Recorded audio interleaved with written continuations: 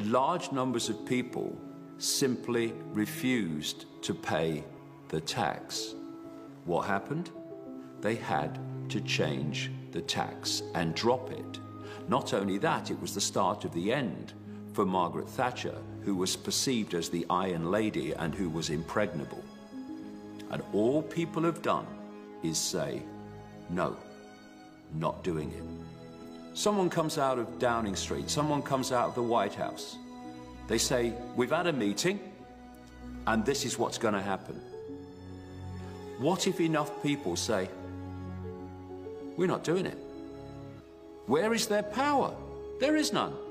The power of the few is in the acquiescence of the many. And if we stop acquiescing with our own enslavement, we cannot be enslaved. If we go on as we are, we'll live in a fascistic Orwellian global state within decades.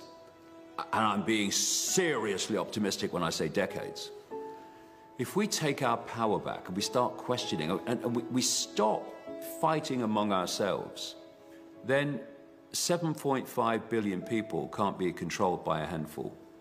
If the 7.5 billion, A, know what's going on, and B, won't have it.